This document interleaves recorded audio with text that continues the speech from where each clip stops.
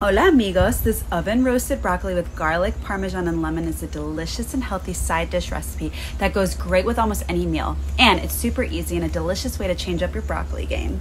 Roasting broccoli in the oven is so simple and easy and anyone can do it. It always turns out perfectly with a light, fresh flavors from the parmesan, lemon, and garlic. So yes, you have my parmesan to add cheese to your broccoli.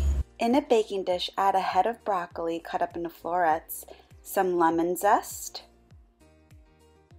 garlic, olive oil, salt, pepper, and mix it up really well. Bake for 20 to 25 minutes at 450 degrees. Ay, Dios mío, qué ricura!